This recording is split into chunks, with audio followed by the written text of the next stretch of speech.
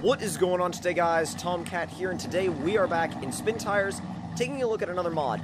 Now, this is I believe it's a 99, no, I think it's an 01. I'm pretty sure it's an 01. It doesn't really matter because it's all the same generation, but 01 Ram 1500. Now, it's got a lot of stuff done to it, obviously. You have a little bit of options as far as what you can change. You can change the wheels and tires. You have a couple of functional items, like the toolbox, which I have in the back now, which has also got a fuel tank, or, well, a little bit of an extended fuel tank. Really a gas can, I should say.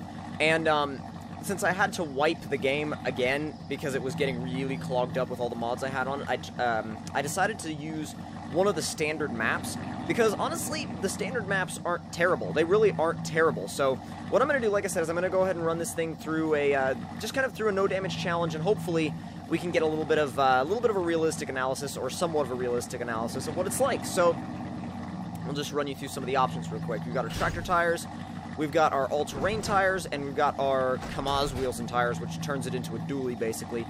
I don't really want the Kamaz wheels and tires, honestly, and the tractor tires just look... Jeez, what the hell? Come on, there we go. The tractor tires just look really goofy to me, so I'm going to go with the all-terrain tires. I think they're a nice balance. So, and actually, I've started playing with the keyboard because there's something kind of nice about it. It's different, but it's not different in a bad way. It's not like, oh, it's absolutely terrible, you know, like, it's nothing like that.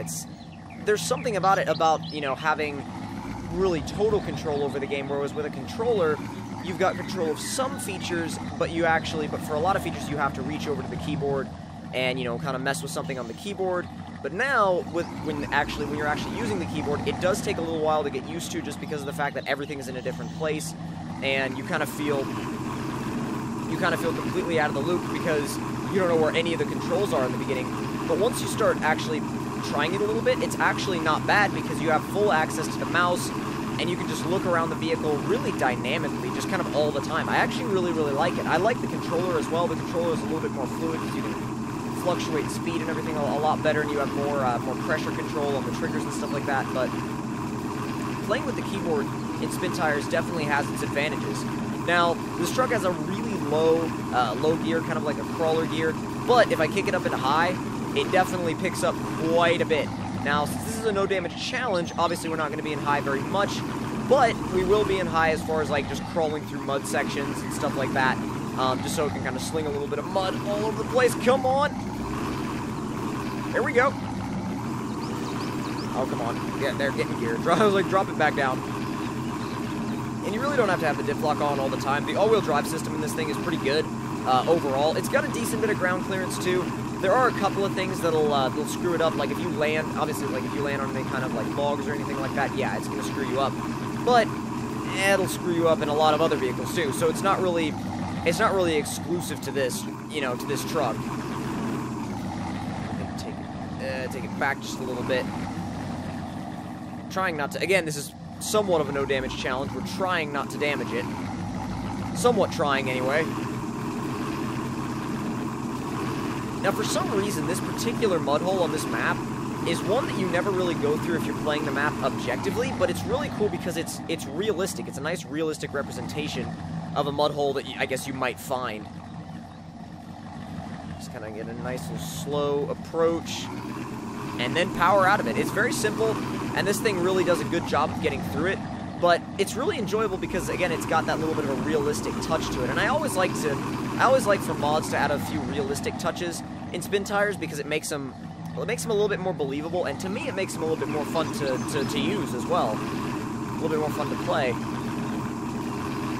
And again, with the mouse, you can get all these dynamic camera angles and be constantly looking around, whereas you couldn't with the controller. I mean, you could, but you definitely didn't have the same kind of range of adjustability.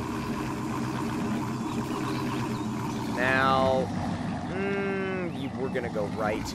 I mean, going left, you just really head back into the creek. There's not much you can do about that.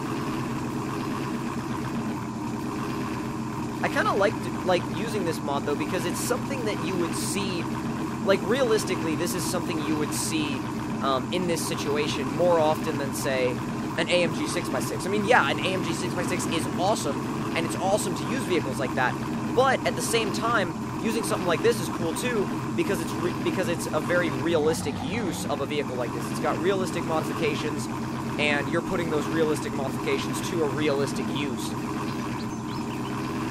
Now, from what I know, as far as like from my experience, this is the best spot for a river crossing right here. Like, as far as this particular river, it's not deep at all. You can just kind of cross right over it. This next part's a bit tricky, though. If you enter it at the wrong angle, you will get a dangerous water level warning. Not right there, though. I was expecting to at least get a little bit of a warning. I did last time. The last time I went through there, I got a ton of warnings. I actually took like 44 damage the last time I went through there just for submerging the front end of the truck, but not this time.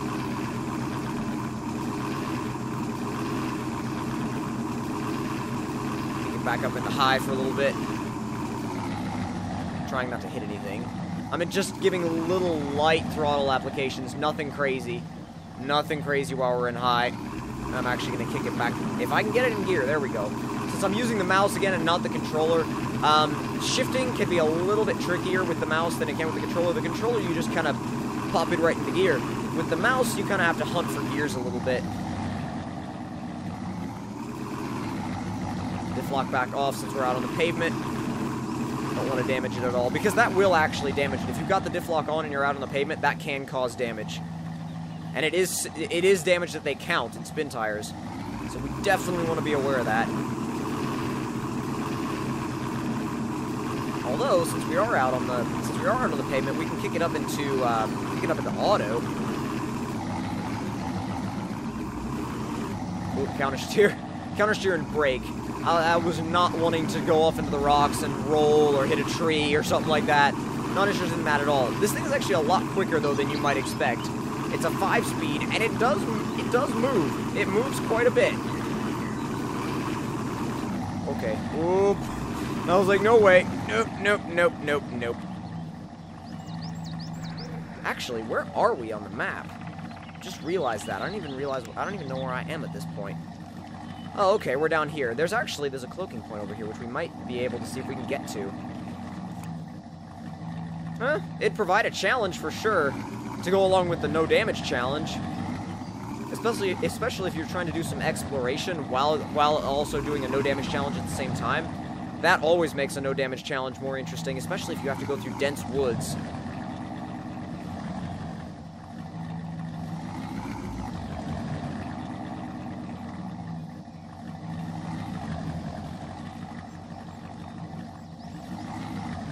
There we go. Just gotta be really careful not to plow into a tree. If you do that, your no damage challenge is ruined.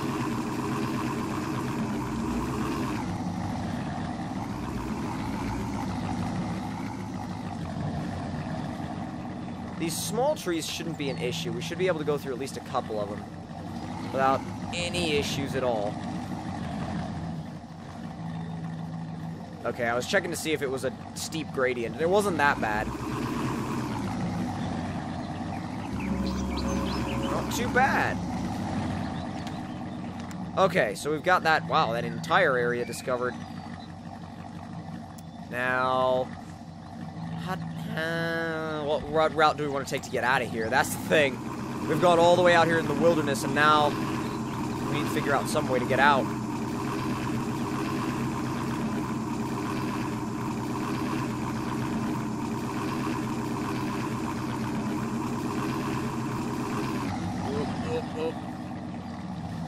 Just roll it forward. Roll it forward very carefully.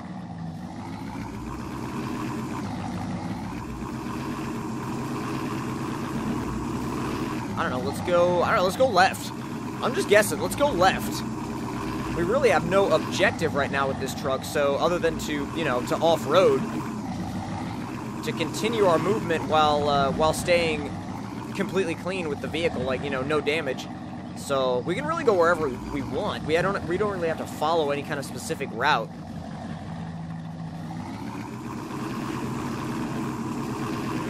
We'll stick with this direction, I think.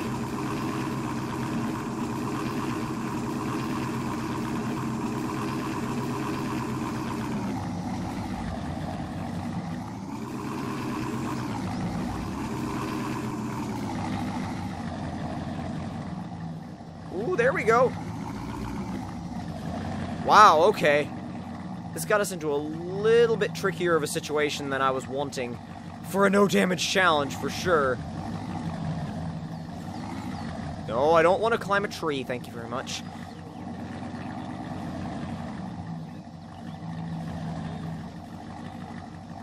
Just to get back in low. Now, where are you going? Nope, nope, it wants to climb the tree again. I honestly think there's very little chance of it fitting through here, but it's at least worth a try, or a couple of tries. No, it's not gonna do it. It's not gonna do it, and I'm really glad that we haven't actually gotten any damage at this point. I'm surprised beyond anything.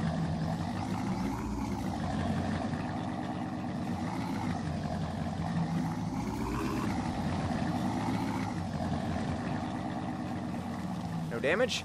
Sweet, no damage. Wow. A little bit of a mud area to deal with. We got that.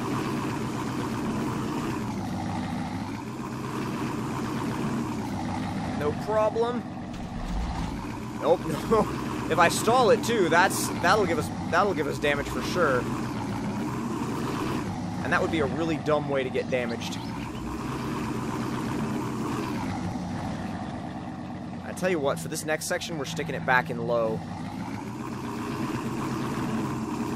We'll go near, probably more near the edge, I think.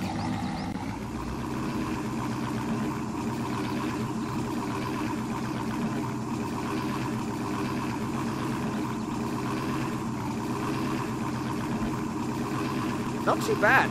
I mean, this thing is, I've been throwing a lot of challenges at it, especially for a no damage challenge, and it's been tackling them really well. I'm impressed. I should try it on some more difficult maps. I should definitely install another map and try it there. I should install the map that I did again, install the map again that I did with the 6x6, because the 6x6, that was a really tricky map, and I feel like this thing would probably do pretty well, actually. It would probably be pretty well suited to it. Oh, come on. Come on. Ooh, dangerous water level. Come on. Okay, you know what? Enough of that. Power! Yes. There we go. Ooh, a little bit.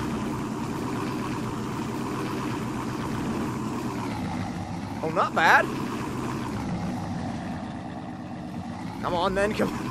Sometimes it's got a little bit of a delay, but once you get past that, like that, there you go, then you're good. You downshift it.